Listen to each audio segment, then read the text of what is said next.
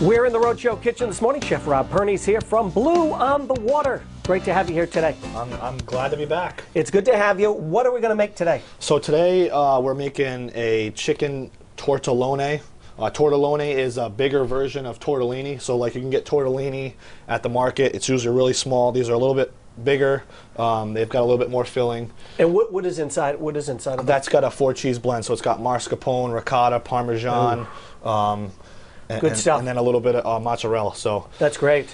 So usually carbonara, so it's going to be a tortelloni carbonara. Carbonara is usually getting peas and a bacon and an Alfredo sauce. Okay. So I like to twist a little bit of the classics. So we've got some roasted chicken here. This has got some salt, pepper, oil, and rosemary on top. These are actually edamame peas. These come in the we take them out of the shell. I love edamame. They're very healthy. Yeah, they're kind of like a superfood. Yeah. Instead of bacon, we have pancetta here. That, you know, another pork product. Then we got your eggs. We'll actually poach an egg, usually carbonara, old peasant pasta dish. Usually they put a raw egg on top and they mix it in with the pasta. Okay. So I don't want to put a raw egg on top, but I just poach it. It looks really cool.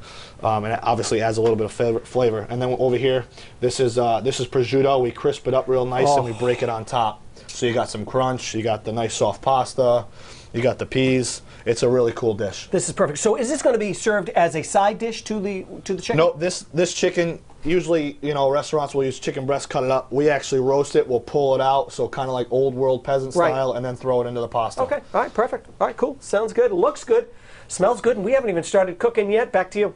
Thanks, Mary. We are back in the kitchen. Chef Rob is here from Blue on the Water, and we are going to learn the proper way to poach an egg. All right, so the dish we're doing, the Tortolloni Carbonara, we put a poached egg on top. Right. There's a couple different ways you can do this. Now the object is to have some really super hot boiling water, and obviously you need an egg. So that would be key. It's key. It is key. Usually you'll see pickle juice or a vinegar or something inside of the water that'll help kind of keep the egg whole. All right, so that it doesn't fall apart when you put it in the boiling water. So there's a little bit of vinegar in there. I'm going to show two ways. Now classically, just a simple poached egg, you know, you crack it on the side here. Right. Let's see. And Come on, pressure's on. Yeah, I know, pressure's on live TV. And you slowly drop it in. Right. A little shell in there. But in the restaurant, you and I here, nobody will see that. No one will see that. But in the restaurant, what we do is just because we're limited on space, we can't have pots all over the stove and stuff like that. What we do is, this is a technique. It's called sous vide. That means to cook in a water bath. Right. So we take the egg, we crack it into some Saran wrap or like maybe a little portion bag or whatever. Okay. And you kind of bundle it up. So it's all nice and tight. Give it a little twist so when you drop this in the water, it doesn't seep out the edge. All right. And you just drop this in. And that will cook inside? It'll cook inside the plastic. Usually we tie a little bit of butcher twine or something around this. Just to hold it. Just to hold it. But you can see how like you had that in for like just a couple of seconds and it already began to cook. You can see it starts to cook and the egg will actually slowly hold itself together in the inside. Okay, and now how long is that got to stay in there? It's going to take 2 or 3 minutes tops. You can already see the one we dropped in here before is already pretty much poached out. Okay. And we would just sit that right on top of our pasta. You know how you crack that egg? Yeah. It leaks all over the sauce. So that right there is the normal way you would see it at home. But since we have such limited space in the restaurant, we like to do it this way. You got your pasta water going. You can actually put it right in with the pasta because there's no allergy there, you know. And you're good to go. And you're good to go. Perfect. All right. Now we know the proper way to poach an egg. Back to you. Back in the Roadshow kitchen this morning. Chef Rob's here from Blue on the Water. We are getting cooking. Good stuff. It smells so good. Yeah. We've already started. So our tortelloni, which is a larger size tortellini, which is just 4 cheese. It's already in the water. We wanted to get it going. It's a fresh pasta, so it won't take super long. It should take about 3 to 5 minutes. Right. We've already got our chicken cooked over here. It's just a half. It was a full chicken. I cut it in half. Yep. I put salt, pepper, rosemary, a little bit of garlic and oil on it. So that's fully cooked and nice and crispy. What temperature did you cook this at? I cooked this at super high. I actually seared it in a pan to start so it gets that crispy skin, and then I put it in the oven at about 500 degrees. Okay. Wow, yeah, that is hot. Yeah, it should take about 20 minutes. All right, next up we have this here in the pan. Yep, right? so I saved, this is actually the chicken fat from the chicken, and this is the pancetta, so we're starting to get a little bit of crisp on this, and if you want, you can throw the edamame in the pan. Oh, I love that. That's what I was saying too. Yeah, it's like a superfood, so it's super healthy. They've got a little bit more of a bite. Super healthy into that chicken fat. Yeah, I know. And I know this will be shocking. I like the edamame where you can put a lot of salt on it too. Of course, yeah. You got the pods and you put miso and stuff. So this is just heavy cream. So this is the start of a classic Alfredo sauce. We've got, you can throw the Parmesan cheese. I'm probably gonna take all of it. Okay. And this should help thicken it right up. As soon as it starts to come to a boil, it should thicken up. Beautiful. Put that in. A little bit of oil, just because it needs a little bit more oil. Olive oil? I like to add olive oil to everything. All right. A little salt and pepper. Not a lot, because the Parmesan adds a lot. Okay. And then once this is done, we'll pull some of the chicken and throw it in there, and then add the tortellini or tortelloni. Wow. Okay, so while those are tortelloni. cooking along, I know when you have a great meal, you want a beverage. Right, Go yep, with and, it too. and live TV, I forgot to deglaze the pan with some wine, but we actually have sexy wine. They just broke into the U.S. from Portugal. We just hosted an awesome event with them from, I think it was last Saturday. Right.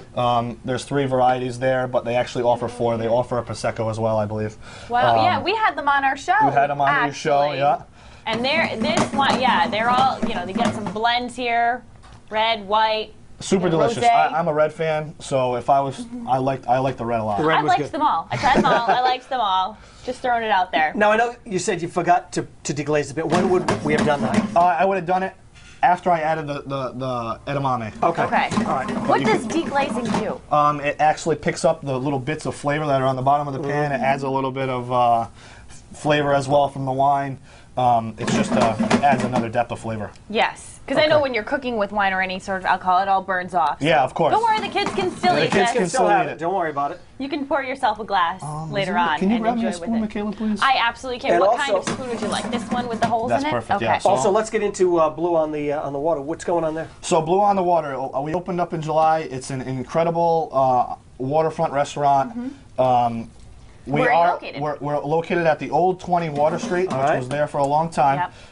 We are open. We're going to be open year-round. A lot of the restaurants on the water close over there, but we have an awesome event facility. So if you're looking to, do any sort of party, we have more than enough space. We're doing brunch on Sundays, which will start this Sunday from 9 to 3. brunch. That's great. We have an Oktoberfest coming up on the 13th, which we're going to have 30 different beer samples out there where you can taste. It's free admission, so we want people to be able to see our space. And I know you had a great summer, so business was good. Business was great, and now we're just trying to make people show up in the wintertime, which I think they will.